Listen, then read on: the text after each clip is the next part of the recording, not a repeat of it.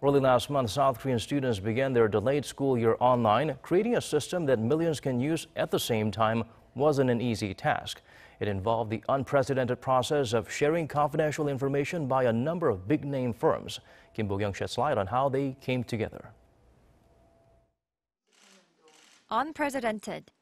This is how the engineers who were in charge of making online classes possible described the situation at the time.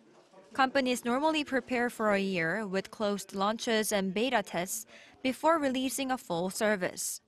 But this time, engineers had just a few weeks to make it possible for 3 million students to use the cloud service at the same time for online classes. At first, we only had to provide the service for high school students in Daegu and Gyeongsangbuk-do Province. But we ended up having around 3 million students nationwide. The pre-existing EBS Software Learning Platform could only be used by 2,000 students at a time, so there were 1,500 times as many students as usual in less than a month. It was unprecedented. To make the unprecedented number of online classes possible, Microsoft and several domestic IT companies such as Bespin Global joined together and shared confidential information.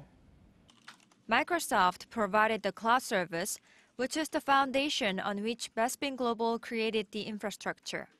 Although it was considered impossible at first, engineers say they tried their best because they felt a responsibility to help students start their delayed semester. Usually we provide services for a specific company, but this time it was for all the students in South Korea. We have this sense of duty that we need to let them attend classes and get back to normal school life even though it's online. The experts put their heads together to find solutions to their impossible challenge. We even had a war room where all the companies and education ministry officials worked together.